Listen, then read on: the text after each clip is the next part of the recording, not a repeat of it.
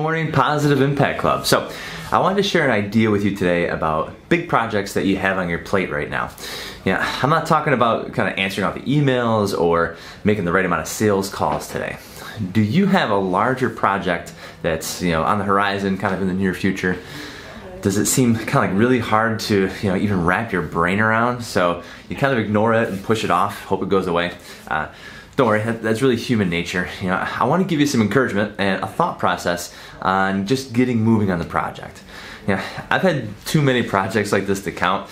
It seems like I'm always in the middle of at least two of them. For example, so right now, I'm opening a new clinic in our physical therapy practice in the next 30 days.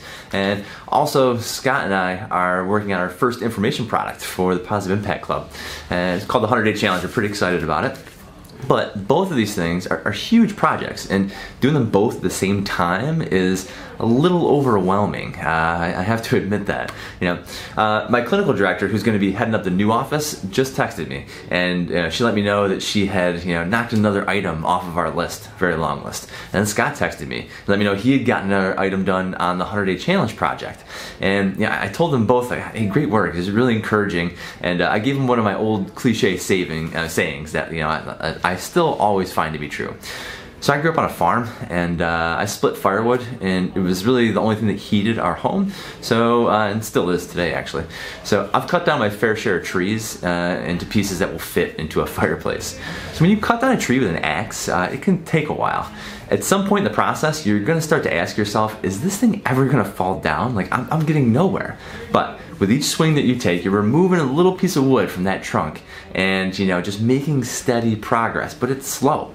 That's exactly how it works on big projects like this. There's so many tasks to complete on a list, for a project that it's just daunting. At some point, you ask yourself, man, am I ever going to get this tree to fall over and complete this big project that's on my plate?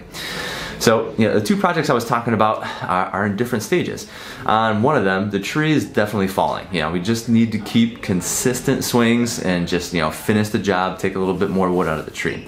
Other one's not quite there, I need to keep taking consistent swings at the project, and, I just have to be confident that at some point, we'll get past the tipping point and the tree is going to fall over. If you're working on a big project right now, I really want you to keep swinging the axe.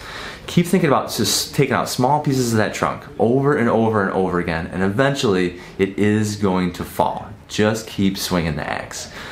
You guys know someone who wants to learn about chopping down trees or completing big projects, pass this video along to them. Thanks again, guys. I really look forward to seeing you again on the Positive Impact Club.